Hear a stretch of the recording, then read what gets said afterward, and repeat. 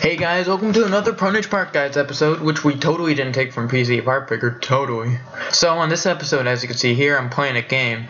This is so the viewers don't have to look at a crappy movie maker's live show just to watch the video. However, don't worry, the video is still the same in all other aspects. Hope you enjoy the new footage. This build is the basic setup for a YouTuber. If you want to have quick video rendering speeds while still having the power to record your games at 60, this is the perfect build for you. The build comes with the Intel quad-core, 8GB of RAM, 1TB of storage, and a decent 750 Ti, which can run most games at 60 FPS at set quality settings. The build rounds to around $500, so if you're short on money or cannot afford such, check out some of my other videos. I have something for you.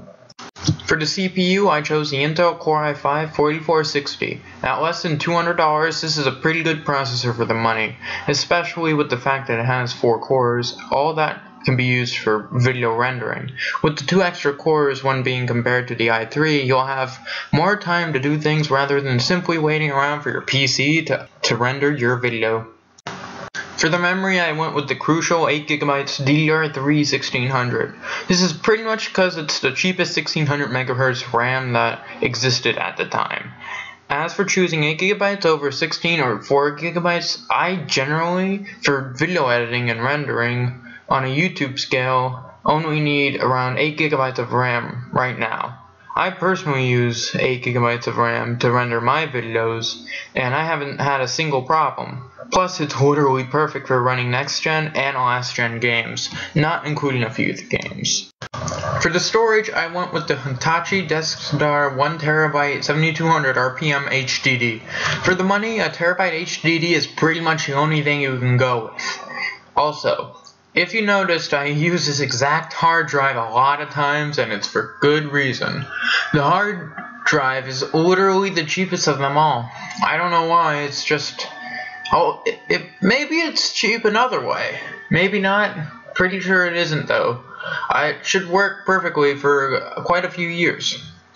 For the graphics processor, I went with the Gigabyte GTX 750 Ti. For the money, this card is literally one of the best you can get for $100.